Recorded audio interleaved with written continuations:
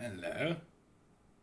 Hello, YouTube. YouTube's not listening, but I am. Hang on, I'll just pose for the thumbnail. I'll try and mirror you, but match your expression. It's a humdinger expression. It's a cheesy smile, but there's some unmistakable pain and terror in there. I'm only smiling because of the gun in my back. It's been there for 36 hours. I haven't slept. There it is. There's the daddy. I like your picture. The new one. This routine I'm doing is a lot funnier than it would have been if you still had that avatar that you stole from Roy Lichtenstein. Yeah, we've blurred out the original. It's the decent thing to do. Oh shit, wait, this is the Shive's shoulder. This is the Shive's hot shoulder, that's what I'm doing. Your avatar was the Lichtenstein rendering of the Shive's hot shoulder. Yeah, just TV. Chrissy, do you go mysteriously quiet whenever your friends are accusing Baring of stealing from a long-forgotten cable TV show? Lichtenstein sells his paintings for tens of millions of dollars. That piece is on display in the Museum of Contemporary Art in Tokyo. You might want to figure out the exchange rate between yen and virtue signals. Oh, it's not looking good. This is why the road to hell is paved with good intentions, Chrissy. Because good intentions cost nothing. Satan's known for being frugal. Especially in the winter months. Oh, run VT. Run VT. It's not the 90s anymore, Mike. And it never will be. And it never was. Okay, alright, run something.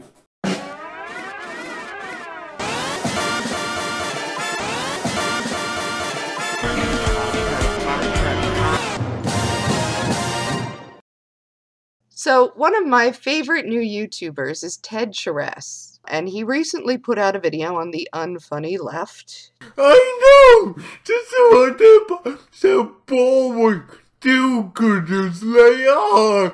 For fuck's sake! But this is just some random drunk shithead. Well, that was uncalled for. Moral of the story is it's not nice to call people drunks. Or any other kind of impairment, unless it's relevant.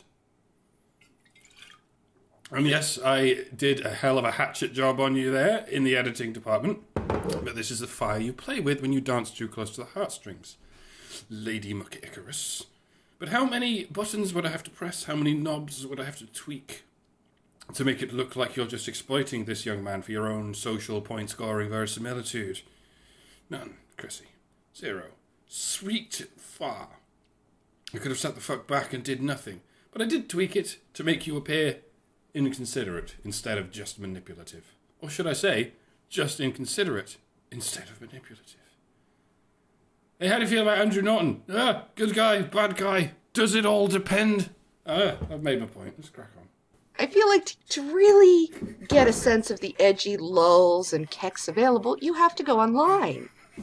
Blip. Sarcasm detected. Because that is where people can be truly free to be as horrendous and despicable to one another as is possible. Sarcasm has collided unexpectedly with reality. You can heap verbal abuse and sexual harassment on random strangers, which is not something generally considered okay in the crappy old real world. In the absence of, or at least tidying up of, the phantasmic fart you call sexual harassment, what you just described is a good thing in my opinion. A place where you can be assholes to each other and everyone's fine with it. I'm not in favour of safe spaces in the assumption that the rest of the world is dangerous, but I am in favour of dangerous spaces in the assumption that the rest of the world is safe. Things like mosh pits and public highways. And comment sections in social media. Have you ever been in a mosh pit? So it's when a crowd of metalheads picks a spot near the middle of the floor and collectively decides this is the spot, this is the space where we're allowed to be assholes to each other. Within reason. It's where pushing each other around as hard as possible is not just permitted, but encouraged. It's a beautiful thing, Chrissy. They don't hit each other, they don't stab each other. Fucking gypsy fight. What do you think? He'll fuck you up to a fucking snail tracks. Fucking snail tracks. Fucking put you in a wheelie bin, you gobshite. No. In mosh pits, they just push each other. They just keep each other moving. If you're not moving, you shouldn't be in a mosh pit. It's like a trust exercise you might do in a drama class, but more violent. As an audience sitting down is like the particles in a solid. An audience standing up is like the particles in a liquid. But only in a mosh pit do they become a gas. And they do sort of obey Boyle's law to some degree, like its energy prevents its compression, that sort of thing. So, and there's another thing going on with roads. Highways in particular. Motorways, freeways, the big ones, where not only is it permitted to drive a ton of combusting machinery in excess of 60 miles an hour, it is mandatory. If you are not in such a vehicle and travelling close to that speed, then you should not be on that road. Obviously, in this case, you're avoiding collisions instead of encouraging them, but it's still a dangerous space, a space that is exceptionally dangerous if you are not there to capably do a specific thing. Everyone understands this when it comes to roads. Everyone except some very unfortunate animals. We need dangerous spaces like roads so we can get somewhere. And we like having dangerous spaces like mosh pits so we can unwind. I understand a similar thing goes on in team sports. Whatever gets you off, whatever turns you on, whatever lights your candela, whatever floats your boson. And there are some places on the internet, Chrissy, that are carved out for the purpose of moshing with words. Among them is a thing called a comment section.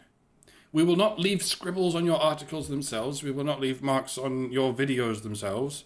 We will not storm onto the stage of this rock concert, and we will not get the show shut down. But this rock concert, Chrissy, is never ending.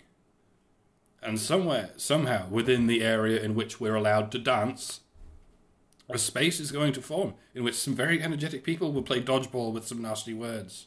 Cunt, wallop, faggot, wham, right back at you. It's expressive, it's liberating, just like a mosh pit.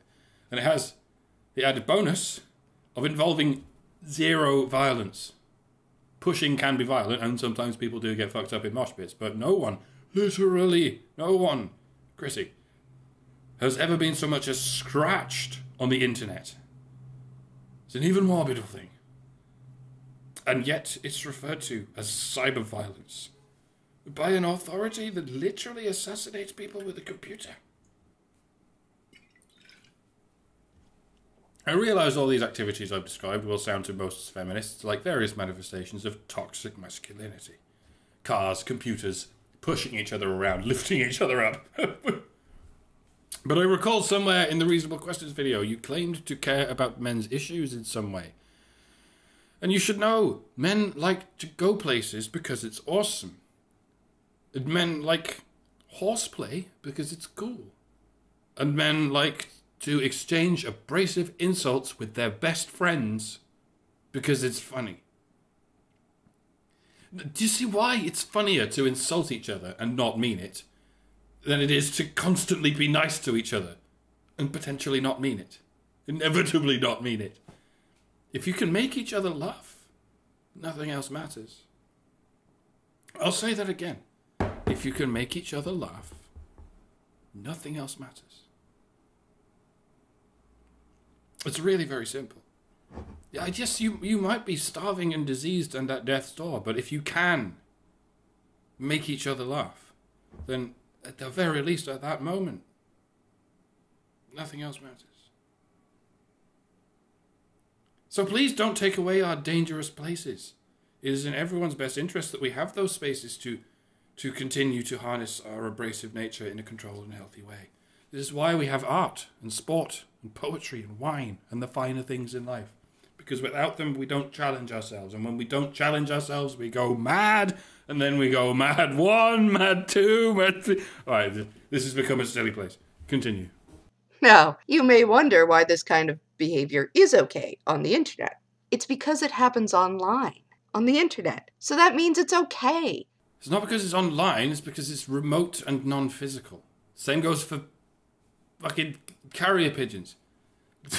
A pigeon could conceivably do something violent, but the message tied to its foot cannot. It might have anthrax in it, but you can kill the pigeon. So if internet comments count as a form of informational violence, then so does postal chess.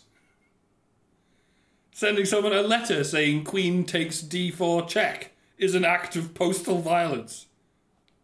It's not, is it? Is it? And nor is going to Twitter and saying, I hope you get raped. Okay? That Queen is not really killing that horse. And that no woman is actually getting raped. Do you understand why it's okay for a video game character to kill another video game character, even though it's not okay for a human to kill another human? Do you comprehend the difference there, Chrissy? Because your sarcasm suggests you don't.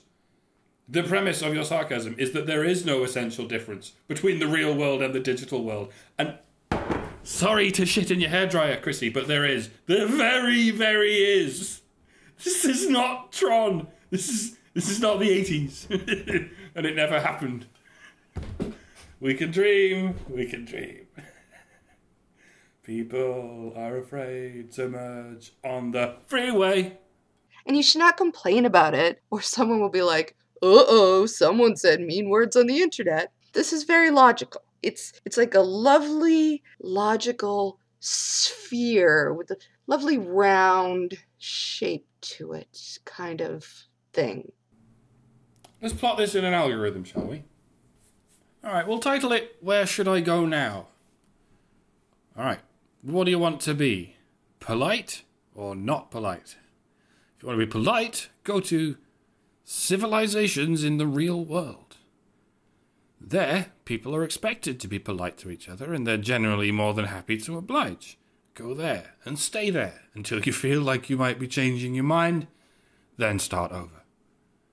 If you don't want to be polite, and that's perfectly understandable, then go to a game space, constructed or arranged specifically for the controlled suspension of inhibitions, and stay there until you feel like you might be changing your mind, then start over. This works for moshing as well. It's dancing in politely. What we have here is two circles that meet in the middle at this subjective decision. Circular reasoning is in fact a key feature of an algorithm. It completes the circuit. But it's logically important because there's a decision in there that the subject can make. If not for that, it would indeed be inconsequential to the point of fallaciousness. Like, the circular reasoning of God and the Bible would not be fallacious if you linked another circle with the decision, do you trust the Bible, or something. Then you have two possible states, religious or non-religious, and any time you like, you could bring around and pull up in the other one. Generally, we don't. We generally stick to one or the other. Circular reasoning only becomes fallacious when you block off all the circles except one, or when you draw a circle wherever you like and claim that's the right answer. So, let's go back to our algorithm here and see how you do with it, Chrissy. Let's apply your inputs to this system. What do you want to be? You want to be polite. Okay, so go to the one on... Chrissy, mate, what are you doing, mate? That path is not permitted in this algorithm. You've gone into the impolite place to be polite. Stop, Dolan! Now where are you going? You've veered right off. Oh, what's this? Tell everyone to fuck off. Well, you've got the hang of the impolite space there, Chrissy, but do you see how you came at it from the wrong angle? Oh, look at this. You've drawn a circle here. That's... Just for fun, let's take another approach. Let's take the campus feminist method. Let's do the big red inputs. What do you want to be, Big Red? Oh, you want to be as impolite as humanly possible, right? Then you should... Oh, look at that! She's gone the other way. She's gone to a university lecture to be a raging cunt. That is extraordinary, is it not? What's it? Oh, what's this? She's cry harassment. And then and then back on in here. Well, jeez, it appears you guys also have two circles linked by a subjective decision. You got me there. And yeah, this explains why these moderate feminists don't ever do a fucking thing to call out these radical feminists, because they need each other. Otherwise, they'd be two free-floating artifacts of circular reasoning. They're surprisingly clever, in the same way a termite colony is surprisingly clever. So to summarise, Chrissy, everyone uses circular reasoning. Everyone uses closed algorithms in order to arrive at decisions. But it takes you and your deluded authoritarian sistren to come along and make a mockery of what was once a well-oiled logical machine. Because you have no earthly clue how a polite civil society actually functions, Chrissy. You just dick around on top of it, like a child playing hopscotch on a helipad. The fail is immeasurable. Well done. So, Ted, my friend, Teddy Bear, hey, for your sake as a comedian, and mine as a humorless feminist. So, you've been called humorless. The ideology you hold and the political wing you occupy is faced with the charge of having a defective or inactive sense of humour. This is a long video you've done here, Chrissy. It's like half an hour long. Are you going to spend a decent portion of it perhaps defending yourself from this charge? Perhaps displaying some humour and giving some examples of some lefties or feminists who are indeed funny? Or, Chrissy, are you just going to point the finger elsewhere and go, yeah, well, those guys aren't funny either? I thought that in order for us lefties to get back into the swing of things, humorously, we should learn from the masters of the manosphereverse.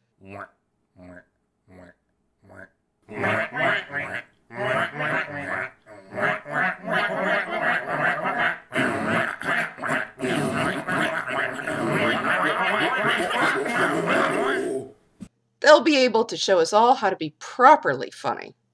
Yeah, I'm not in there. Naturally. Normally I wouldn't mind. I mean, no one wants to feel left out, but it's a hit I'm happy to take for the benefit of not receiving too much attention from the crazies. But this is manosphere comedy. I'm right in there, Chris. You see, in the Venn diagram. I'm right in the middle of those cheeks. Like some kind of... Sometimes I make things far too easy for myself, Chrissy. So, in order, based on whatever number I happen to give them. Just out of interest, who's not in the manosphere? Yeah, what identities or occupations are necessarily outside what you call the manosphere, or what anyone calls the manosphere? Feminists? Christina Hoff Sommers is very popular among MRAs and gamergators and sorts. Does that not count? It's confusing, isn't it? Here's another confusing one. Who's not in the skeptosphere? As in the skeptic community. I have no problem being called a community of some sort. I commune with people on a regular basis, and that makes us a community of no particular adjective. So I have no idea what the fuck the skeptic community is. Who is outside it? The people who are never skeptical about anything? There are no such people. Even religious people are skeptical of other religions. And if you're not a skeptic, then you're skeptical of skepticism. The only people outside the so-called skeptic community are the people who are skeptical about the wrong things. And that's I don't like that crack. I don't even know what it is, but I don't like the sound of it. So the idea that skepticism is a community that borders on other communities is a complete nonsense. You could feasibly say that the manosphere is a community that borders with the feminist community, because there's not a lot of overlap there. But the skeptic community overlaps with everything, because it's all things, so it might as well be no things. Skeptic community is an absurd marriage of words that was concocted to create a boogeyman of relational aggression. So if any of you start worrying or indeed celebrating at what you perceive to be the death of the skeptic community, save your breath. It was never born in the first place. You are paying reverence to the slaying of a dragon riding a spaghetti monster. This is apropos of nothing in the video I'm responding to. It's a rant I think I was thinking of doing in its own video, but you reminded me of it, so I thought I'd cram it on in here. We can already tell this is going to be a long one. Alright, let's plow through these as quick as possible. Janet Bloomfield, aka Judgy Bitch. That pseudonym might be a giveaway. See, like, this is an exaggerated character. Never mind. She put up a Patreon fundraiser, one of many, but this one was for a crossbow. Janet is an avid bow hunting enthusiast, and she sought $800 to buy a bow she referred to as the Angel of Death, in order to be at the ready in case some feminist shows up at her door. So you see, Janet, what you should do, if you're going to do a fundraiser, make sure it's strictly for activist things, like air travel and studio space, and make sure you deliver exactly what you promise every single time. And then no one will ever pitch at you. Yeah, that's exactly what we do at Honey Badger Radio. And you're all fucking butthurt by that too. It doesn't matter what MRAs raise money for or how they raise it. You all will shit on us for doing it, whatever it is. Unless you're Willy Bumblebee and you're actually swindling MRAs out of a bunch of cash and then doing nothing with it, in which case feminists will love you and hold you up as the one example of a decent denizen of the manosphere who really does care about men. Fucking hell. But when Honey Badger Radio and their supporters do it properly, do it all transparently and by the book, when MRAs give money to other MRAs to go somewhere, make something, and get the message out there, and they actually do it, it triggers the living fuck out of everyone else. The fact that MRAs are successfully handling any capital at all and achieving any amount of awareness raising at all triggers the ever-living fuck out of everyone else. And I mean everyone else. Feminists screech about it, MGTOWs screech about it, and those clever bastards in the middle screech about it. You know, the ones who think feminists and men's rights advocates both need to shut the fuck up. Oh, but women's rights advocates are indispensable. In fact, I am one. Look at me in the middle. And even quite a lot of other MRAs screech about it. The ones who spend 5% of their time addressing men's issues, 10% of their time opposing feminism, and 85% of their time bitching at popular targets within the manosphere for spending too much time opposing feminism and not fixing everything yet. At first, it was, we don't need men, so get rid of them. And then it was, okay, we do, but men don't need rights, so let's get rid of them. And then it was, okay, they do, but men's rights don't need activists, so let's get rid of them. And now, it's, okay, men's rights does need activists, but men's rights activists don't need, the most followed men's rights activists, so get rid of them. Let's say the 10 most popular people who identify as men's rights activists, jettison them from the movement, please. Collectively disavow them somehow, and then start again with the next 10 most popular, and then we totally promise we'll finally take you seriously this time. When you're in charge. When the time comes for anyone to know who the fuck you are. And to everyone who isn't you, and to everyone who doesn't at some point start taking the same crazy pills as you, it's very fucking obvious what you're doing. At every step of the way, you are trying to take your jackboot and stamp on a human face forever. Fuck you. Everyone who says that shit and likes it when other people say it. Fuck you.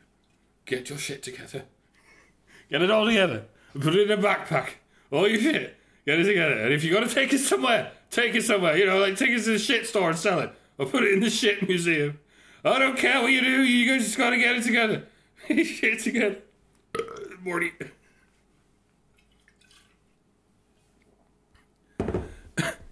You little jerk, Morty.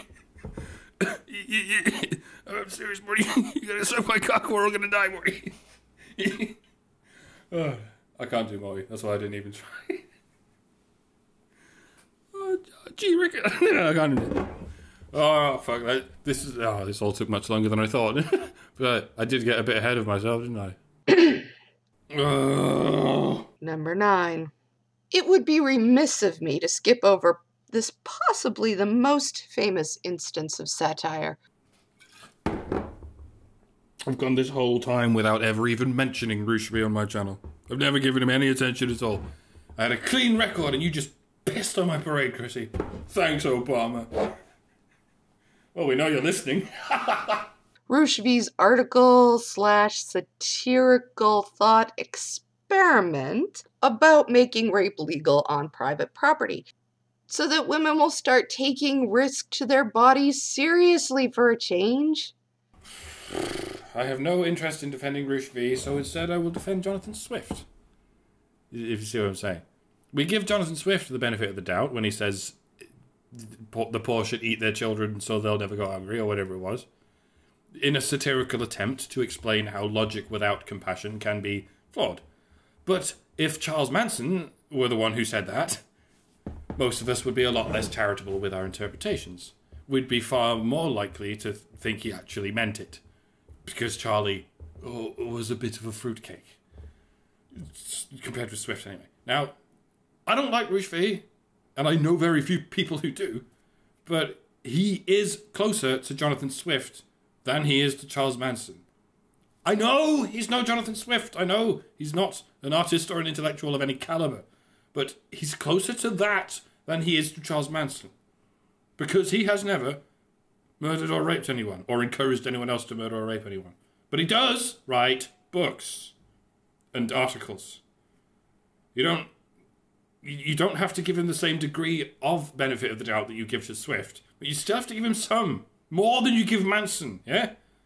Until someone actually turns up dead or raped because of Rushdie, provably, he is not Manson. There's a big old gulf between the two until that happens. A much bigger gulf than there is between him and Swift. Are we clear about that? I very much doubt it. I'm not sure what it's satirical of. I mean, this is less like Jonathan Swift's modest proposal. I'm watching this bit by bit as I go along. I honestly didn't know where you'd take it. Jinx, sort of. Where he wrote about poor Irish people selling their babies as food to sort of highlight the cruel indifference that some people had to their plight. And more like if Jeffrey Dahmer had written it. Called it so fucking hard. How many times could I call it this hard before I start to worry about how my head works? Chrissy, Jeffrey Dahmer killed people and then fucked and ate their corpses. You do not get to compare that with people who have done nothing but write things you don't like.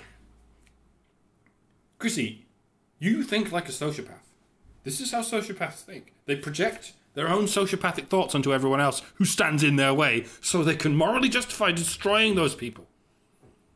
You must be the 200th feminist whom I have heard saying sickeningly stupid things about humanity and civil rights and kill all men and drink male tears. That's just satire. But I do not compare any of them with Myra fucking Hindley, unless there is any evidence at all that they have ever raped or murdered anyone. Because I, Christy, unlike you and most of your buddies, am not a deranged sociopath with the self-awareness of a wet clump of Montmorillonite clay. It's an abiogenesis joke. Shut up.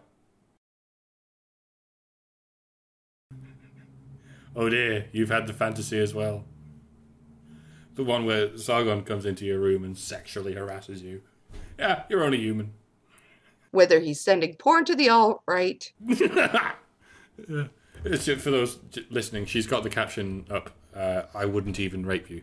It wasn't even, I wouldn't even rape you. It was, I wouldn't rape you.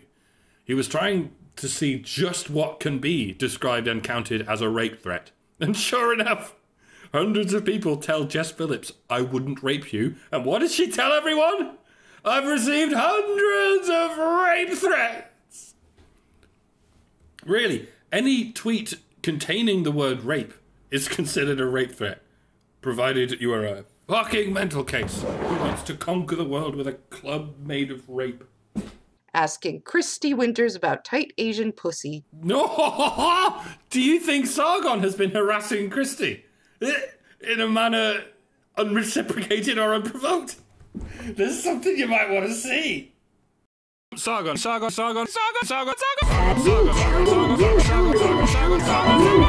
Moving on. Carl is always ready to just do a thing that would get you fired at work and call it a joke, therefore giving it magical immunity from criticism powers. Chrissy, yesterday I sat in my underpants drinking wine for 6 hours. That would also get me fired if I did it at work. But, Chrissy, I'm not at work. And neither's Sargon. Are you alright? Christy, see you, in this video of yours, you've spent most of this video talking. You're talking at a brisk pace and an average conversational volume. Now, this would get you kicked out of the place if you did it in a library, or a funeral service, or a radio station. But, Chrissy, I'm not going to impose on you the rules of an environment that you are not in, because I'm not a fucking deluded authoritarian cunt. Chrissy, wow, next. Well played. No interest. Next. Full disclosure, this is where the idea of this video came from. Oh, so it wasn't Ted there. It wasn't your buddy Ted there. It wasn't your man Ted there. How many more lies? If you remember, after Trump's win, there was a minor trend of people wearing safety pins. It happened after a Brexit vote, too. Yeah, if you don't accept the outcome of the public vote, then wear a safety pin in solidarity. Pacify while you're at it. What? Call it giant fucking babies against democracy. It was to denote friendliness or allyship of people of color, LGBTQ, etc. Yeah, it's another form of sheep's clothing. Like the wristband, or the ribbons, or the praying for the terrorist victims with their flag in your avatar. With fucking we've come up with the new kind of sheep's clothing for the spring-summer season. It's the safety pin. Woo! And there are two problems with sheep's clothing. One being it all looks the fucking same. The other being that wolves can wear it. Male wolves, female wolves, and everything that might be in between. Goody here tweeted out this pic of himself. I've seen that picture before, but I still love it. It's his face, man. It's the expression. It's fucking... Oh, God, it's perfect. I mean, you don't even need a caption for it. If someone came at you, if anyone came at you wearing that expression, brandishing a safety pin, you'd quickly get the idea. That's why it's funny. No. Oh. It reads, "Hey minorities, women, and LGBTQs, look how trustworthy I am. I won't rape you or nothing." Promise. Sorry, I'm enjoying the novelty of you reading out Goodfellas lines. You excel at delivering Goodfellas lines, if nothing else. And so far you excel at nothing else. Now, I was actually surprised by this because my understanding is that he's a men's rights guy. So I was like, hey, I thought you were against treating men like they're rapists.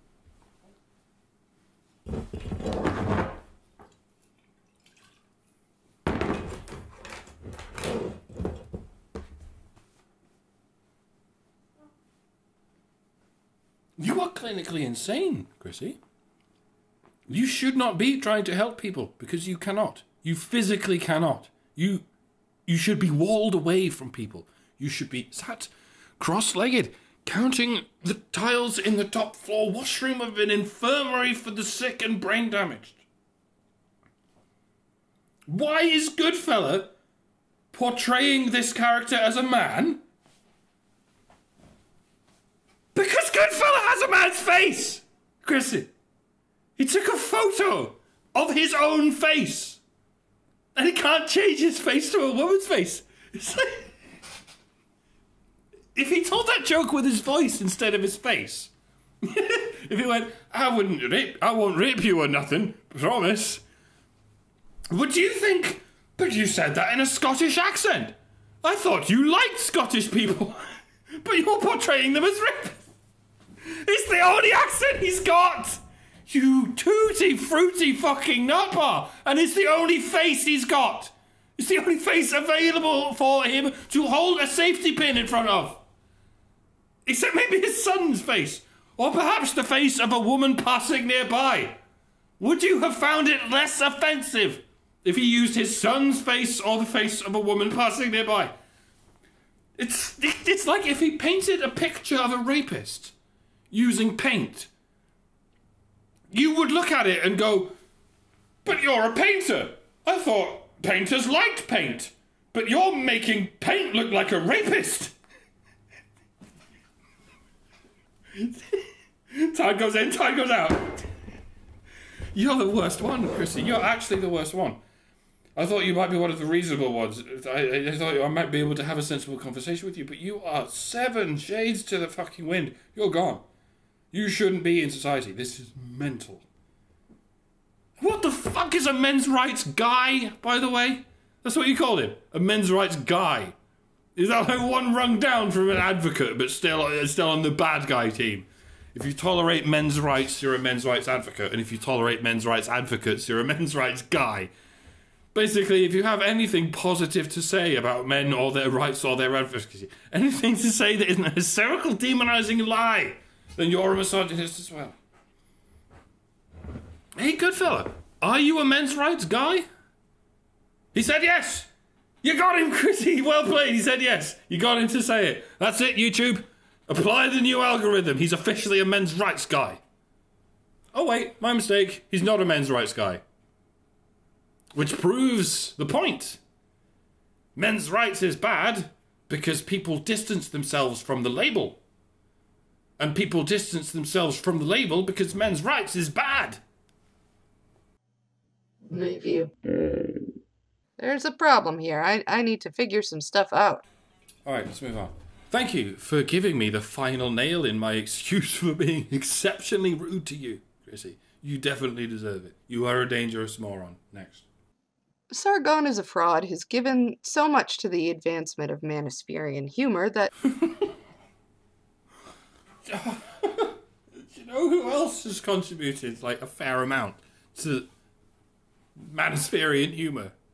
I mean, you've done Sargon twice now. Can you really not think of anyone else? Yeah, like I said, it's not as though I want the attention. Well, maybe I do, deep down, but I would regret it if I had it. You could be sure of that. But it's just, it weirds me out when they pretend I don't exist. It's like the public can't know about me. I'm actually funny and actually quite well spoken, and I don't dance with the I'm not an MRA game. So they can't for a minute talk about me, or people might find themselves clicking in my direction. And when people find themselves clicking in my direction, they get deconverted. And we can't have that. So you'll have to zone me out as much as possible. Imagine it's a lot like being a female men's rights advocate. You spend half your time arguing against people who are willfully pretending you don't exist. MRAs are what we say they are. They're not women. They're all fat, ugly, neck-bearded, racist, sexist, right-wing, straight white men. Anyone who doesn't match that description, or cannot be fudged and welded and strawmanned into oblivion to match that description, just falls the fuck down the memory hole. Step 1. Decide what kinds of people you are allowed to hate. Step 2. Define all your opponents as those kinds of people. Step 3, define all your friends as those kind of people. Step 4, total metastasis. There is no step 5. Step 6, profit. This is why, at least tactically speaking, we need more female MRAs. And more, humorous and well-spoken MRAs, because then we will have an army of invisible people. People who the enemy will just willfully zone out into their blind spot. And then they will be forced to choose between fighting an army of invisible people or opening their fucking eyes. What we don't need is another splinter of pissy little pricks who want to scrap the whole movement and start again with them in charge. Because at that point I can't tell the difference between you and a feminist. Or other common or garden megalomaniac. I thought I would spend a little time here talking about his other favorite joke, calling people autistic. Okay. I managed to address this issue in a video in all the necessary detail without ever mentioning Sargon, or mentioning any of the people who use this insult, or making it a personal matter in any conceivable way. And yet I still got gaggles of fanboys going, "Quit dissing Sargon! I don't know why you're calling Sargon an idiot, shut up!" I took great pains to wade slowly into the shallow end of that piranha's nest, and I'm not going to follow you as you plunge into the fucking deep end. Do not address the man where possible. Address the argument, please. Next. Alright, so I'm not gonna address the, arguments. Again, I swear, I'm doing this bit by bit. I did. Wow. In the video, if you can call them that. Because what we're focusing on here is hilarity. Yeah, way to play a game you can't lose. It's not about the arguments, it's about the lads. It doesn't matter if someone's making an argument, saying something that is true, perhaps setting up an expected falsehood and then confounding that expectation with the truth. That has nothing to do with comedy. No. The point is hilarity. You didn't score high enough on Chrissy's hilaritometer. So, Chrissy, to bring it back to the point of your video, the reason you're making this response, there's a stereotype going around that feminists and social justice lefties have no sense of humour, and you are hitting back against that stereotype by giving us some examples of things you don't find funny.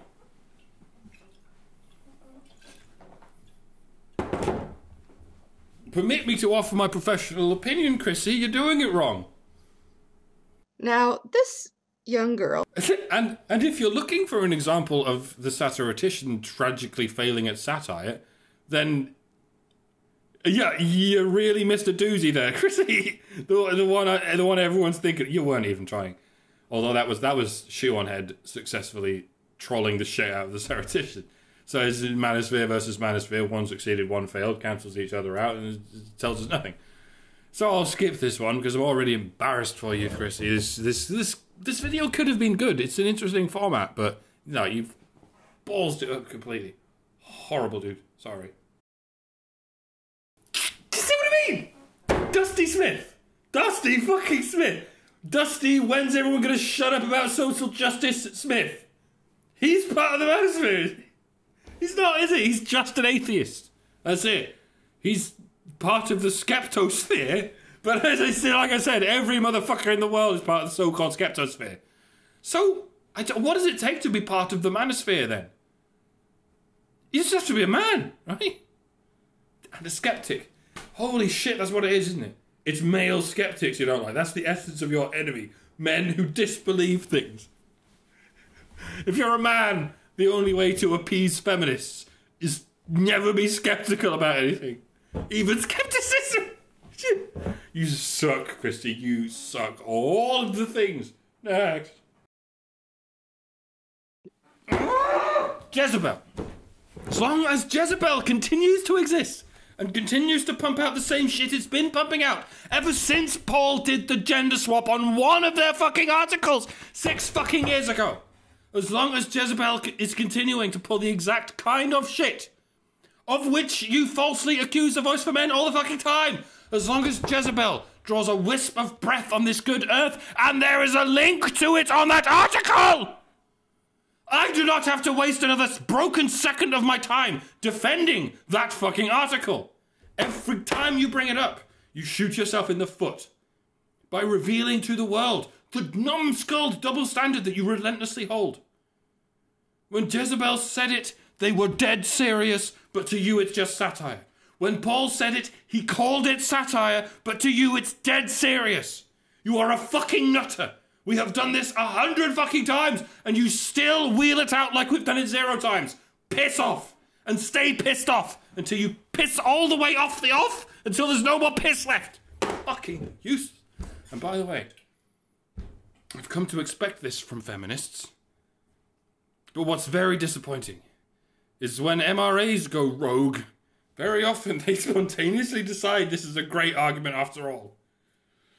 The men's rights movement would be much better off if we could just get rid of Paul Elam. So, let's look at some of his work while we mysteriously and selectively decide to ignore any concept of context. Yeah, and YouTube would be much better off if we could just get rid of PewDiePie. Flippity floppity flippity scum. Actual scum. Scum finger. You're sitting on the scum finger and it's in you. Churning the scum that is you. I don't know how you shit at night, scum. Alright, last one. We're at number 1 now. What's it going to be? Who's the class clown of the manosphere? Who's the purveyor of whimsical wordplay, to whom the citizens of the manosphere go more regularly than anywhere else, to be sure of a regular bit of sincere and unironic rib tickling? And the winner is...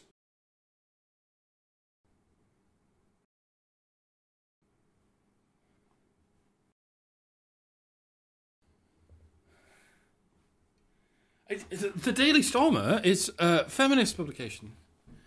Chrissy. Herp. Twice herp. Thrice herp, I say to you, Chrissy. Look how helpful I'm being in the gender discussion and the struggle for equality. Look how much I care about women when I say I hereby declare the Kuomintang a feminist institution. Mussolini was gay. ISIS was formed by Black Lives Matter. Am I helping yet? Genghis Khan was an intersectional, transracial lesbian kin. And that's why I don't understand humour. How are you even fucking serious, Chrissy? I did watch to the end of the video this time, just to see if there would be a reveal. Where you go, I was only joking. I don't really associate Nazis with everyone who's not a feminist. That was me being humorous to prove my point. That would have been reasonably clever.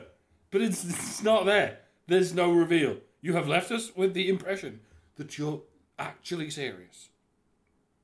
This is what you've been virtue signalling about. You are the fucking queen of virtue signalling, right? The first and foremost thing you have to say is, I actually care about people unlike everyone else, so I want a real discussion because I'm not just fucking around with gotchas and what. It said this is the kind of discussion you want to have. Hey guys, check out what it says in this Nazi rag. It's not looking good for you, is it? Not looking good for men and everyone who represents them. Because you're all Nazis, are you? Are you? No gotchas here. No fuck-arounds here. You are grotesque. Chrissy. Absolute fucking botulism. Have you asked the folks at Daily Stormer if they stand for or support men's rights? Ask them, are you men's rights advocates? Do you think they'll tell you? No, we are not. Those guys are all cucks and betas. Well, here's another pressing question, Chrissy. Have you asked the folks at the Daily Stormer if they stand for or support women's rights? Are you women's rights advocates, folks at Daily Stormer? Do you think they'll tell you? Of course we are. We want to save women's rights from the misogynistic men over yonder. Which is fucking uncanny, isn't it? Because at that point you can't tell the difference between a so-called Nazi and a so-called leftist. They disagree on everything else. But when you say, we must liberate those weak women over there from those bad men over there, they join arms and each sings in his own tuneless drunken ramble. Deus fault, brother. Deus fucking fault. And another thing righties and lefties have in common is they both want men's rights scrapped and replaced. But one wants to replace it with traditionalism and the other wants to replace it with sand feminism. So, here's a long story. Well, feminism is where you apply impossible standards on your own men. Sand feminism is where you only apply those impossible standards to the enemy's men. Which, funnily enough, is exactly the same as traditionalism. It's a very long story.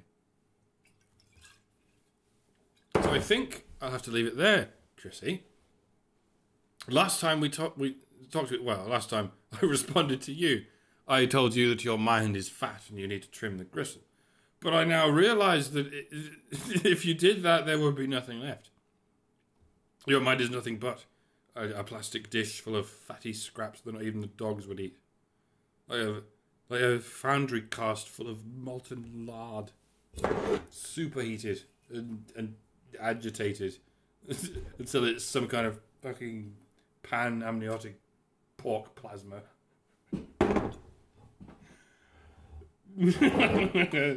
This is going to be the longest you guys have ever had to hold out for a video title.